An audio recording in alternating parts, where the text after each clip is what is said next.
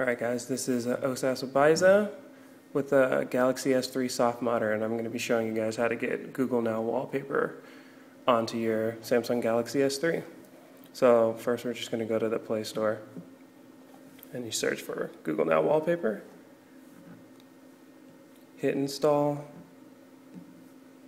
and just wait for it to load. What the wallpaper does is it changes your wallpaper automatically given the time of day. So if it's in the morning, it'll show you a sunny wallpaper like this first one you can see right here. And then if it's nighttime, obviously it'll show you the nighttime wallpaper, which you see right here. And you can also pick and choose different backgrounds and different times for each of the backgrounds to appear. 17 megabytes, so it takes a little while to load, but it's not too bad.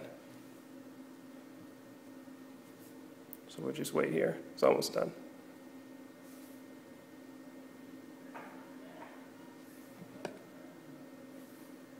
Alright, it's installing, and then we're just going to open it right up.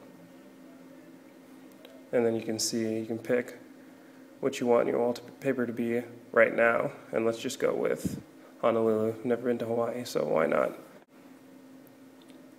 Wait for it to upload. Alright, let's check, see if it happened. There you go. And you can also, when you go back to the app,